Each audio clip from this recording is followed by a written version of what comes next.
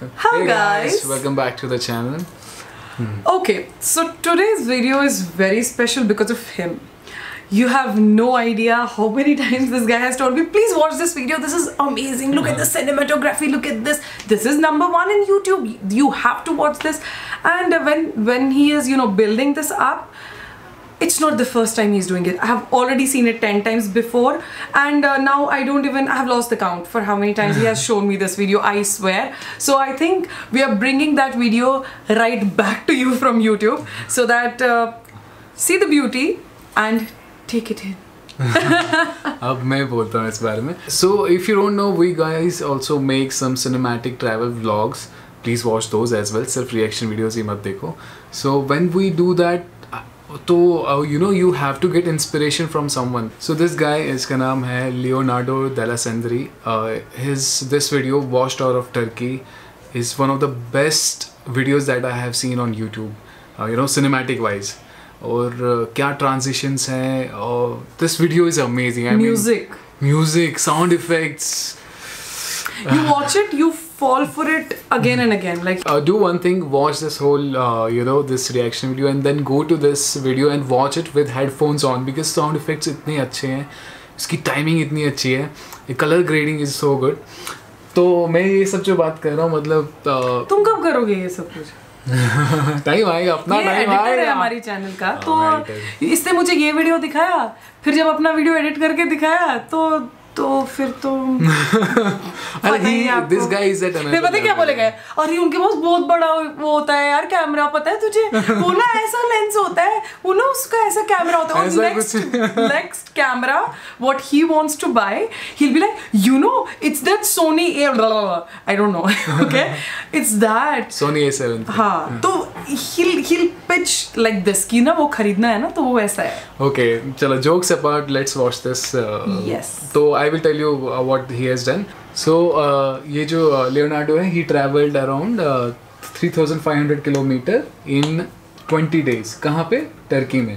तो टर्की में जब ये घूमा तो इसने वो वीडियो, जो भी वीडियो शूट किया, वो इसने एक एडिट करके, जैसे हम एडिट करके फोटो जैसे हमने गोवा का डाला है वैसे नहीं, जो थोड़ा सिनेमैटिक वाइज म्यूजिक के साथ, he has done the same thing. But just see ये देख के तो समझ, मुझे लगता है आपको ये थोड़ा सा कश्मीर जैसा भी थोड़ा सा लग सकता है. टर्की है, थोड़ा कश्मीरी जैसे कल्चर भी है. Just watch it. ये टर्की पता है कहाँ पर है? एक कंट्री है टर्की, उधर पे. ठीक है, जाएंगे हम. मेरा भी बड़ा मन है जाने का. चलो स्टार्ट. Can I start? 1 2 3. ध्यान से देखो.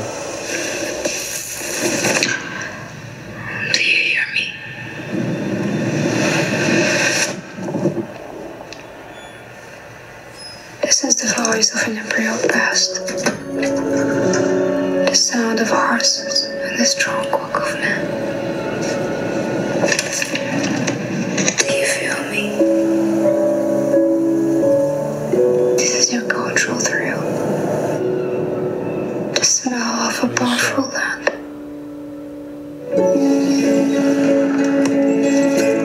Can you see me? से ह्यूमन इमोशंस बहुत अच्छे से capture.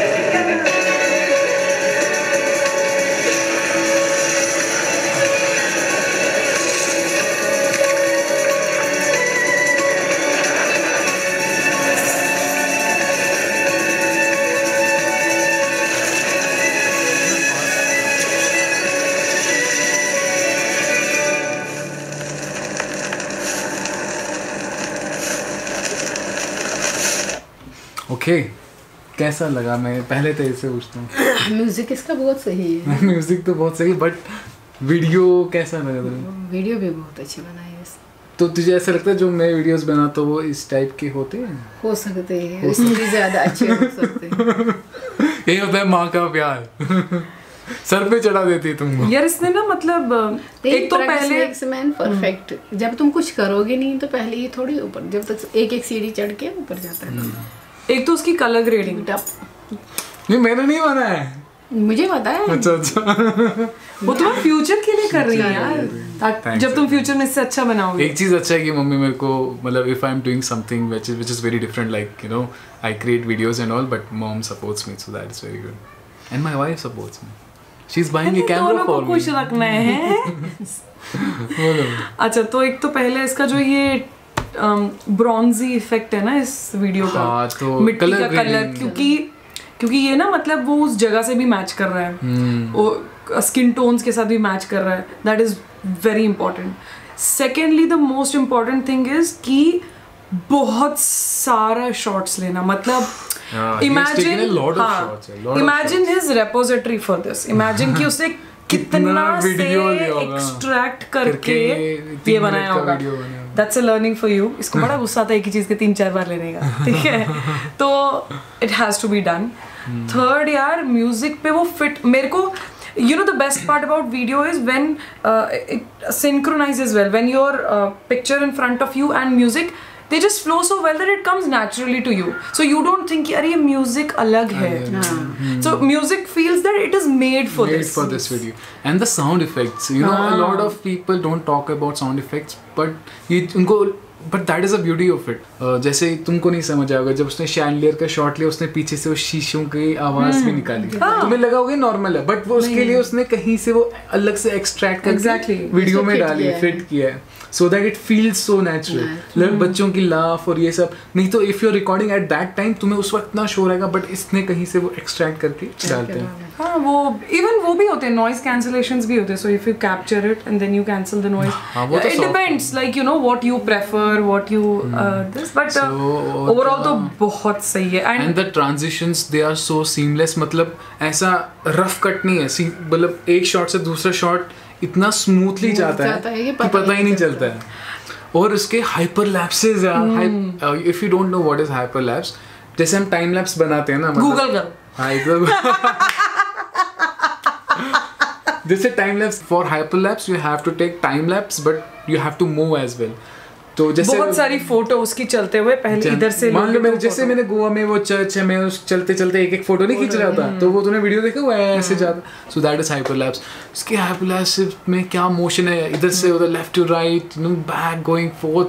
And another thing to it, see the beauty of anything is कि your heart races as well.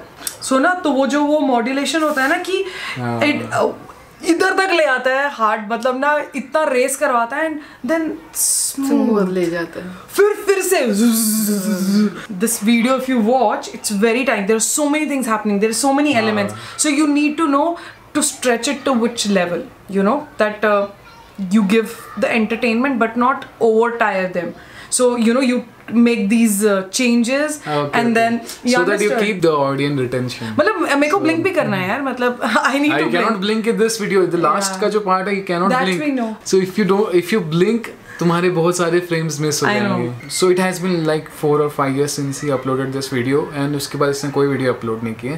But मैंने बहुत सारे videos देखे हैं, you know, on YouTube and all, but no one comes closer to this guy.